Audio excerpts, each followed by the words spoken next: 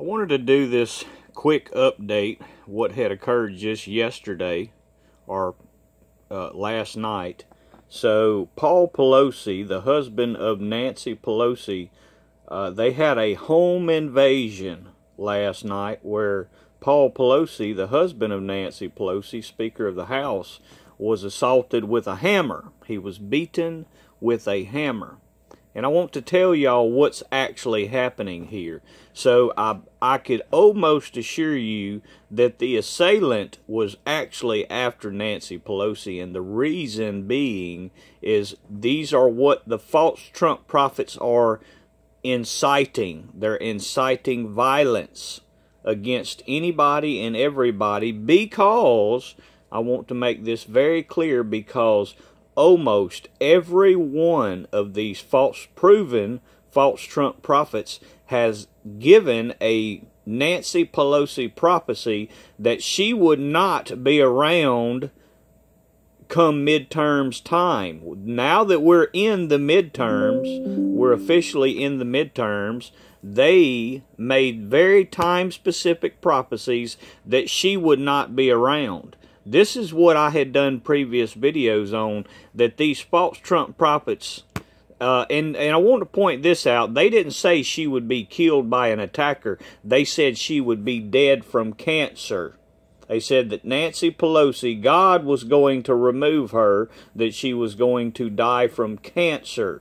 Not from an attack, but this is what these false Trump prophets have incited among their followers. This is why they are so very dangerous, because all of their prophecies about Nancy Pelosi, especially Timothy Dixon, he gave numerous prophecies how Nancy Pelosi would be dead from cancer come midterms, and we're in midterms, and this is to prove yet again another failed false prophecy from Timothy Dixon, Robin Bullock, and many of these others, because they all did Nancy Pelosi prophecies, how she would not be around come midterm election times, and yet she's still here.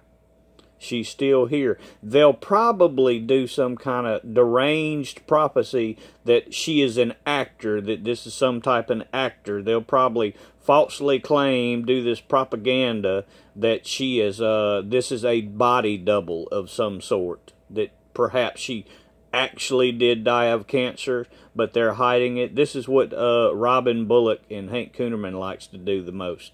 Those two proven false Trump prophets love to try to say that these are people's body doubles, when in fact it just goes to show they are proven false prophets. But also very important to note that this is the kind of violence that these people, they're not godly men. These are not true prophets and godly men, because they get their followers. They actually know that they have some extremist followers and incite violence within them. They stir up the waters, as I've stated in my previous videos. But understand that this is where the damage to the body of Christ comes from, people, because what they're going to do is be able to link this individual to the MAGA movement, and then they're going to turn around and link it to a Christian movement. Understand that. And this is how they will demonize. They will use this to demonize and put all Christians in a broad basket as a whole, and say that all Christians are violent extremists. Now understand that this is exactly the plan of Donald Trump, the Democrats, and all of these false prophets to paint every Christian with a broad brush as if we are a violent extremist, when we are not. This is only a small group of radical extremist Christians.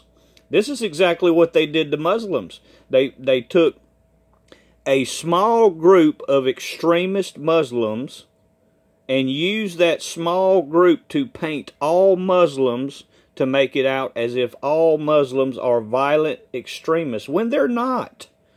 If people would take the time to get to know some Muslim people, true, it's very true that they don't worship Jesus Christ, They only see Jesus Christ as a prophet. But they're not violent. Most of them aren't violent. That's not godly. That's not godly at all. They don't stir violence and try to antagonize and stir up waters. This is what these people are doing, and it will paint all Christians in a bad light. This is why it's so important to silence them. Y'all be sure to stay in the Word. God bless.